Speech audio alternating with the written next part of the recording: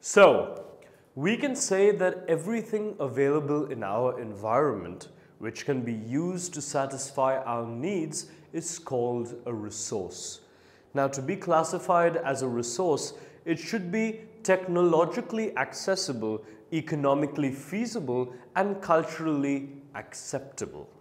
For example, we use water, food, etc. in its natural form, but a spoon is made of metal and books consist of papers. Metal can be found from the earth's crust in the form of minerals, and paper, well, is made on trees. So we make them with the help of technology using natural resources.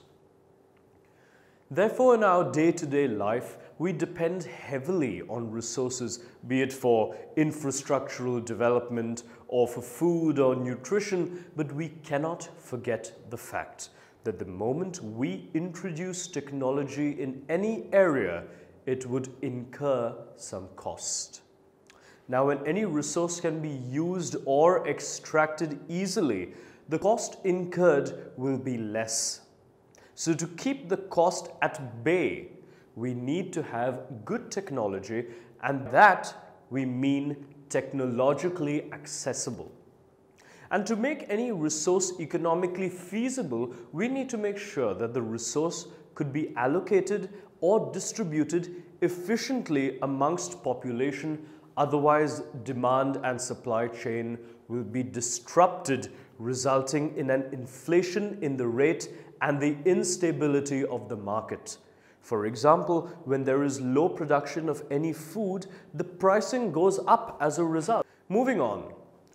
Culturally acceptable means that a resource has to resonate with the culture or community. In other words, a community should accept a resource uniformly, looking at its benefits. Well, the last of the resources are the reserves.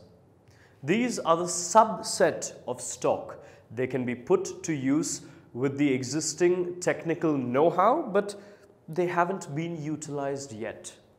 These can be used for meeting future requirements. For example, river water can be used for generating hydroelectric power, but sadly, presently, it is being utilized only to a limited extent. So by now we know what all resources we have around us, but how do we develop them? Before we get to that, let us say what the present status of our resources is. As we know, resources are vital for human survival, as well as for maintaining a good quality of life.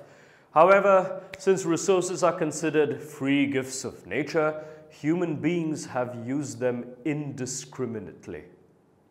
And this irresponsible behavior has led to the following problems.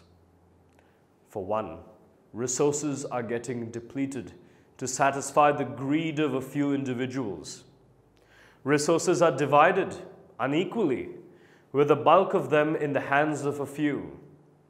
This has made some people rich and the others certainly poor. Indiscriminate use of resources has led to ecological crises like global warming, ozone layer depletion, environment pollution, and land degradation. This has also created regional conflict. So now what? Well, an equitable distribution of resources has become essential for a sustained quality of life and global peace. If the present trend of resource depletion by a few individuals and countries continue, then the future of our planet is in danger.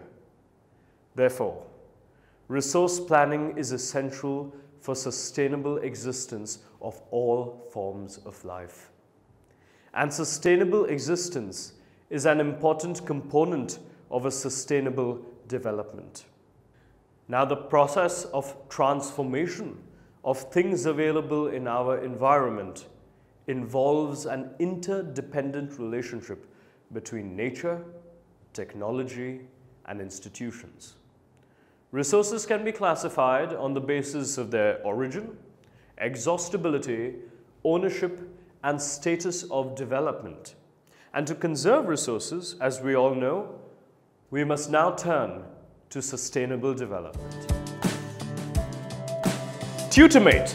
For more amazing video lectures, download the free app on the Apple App Store or the Google Play Store.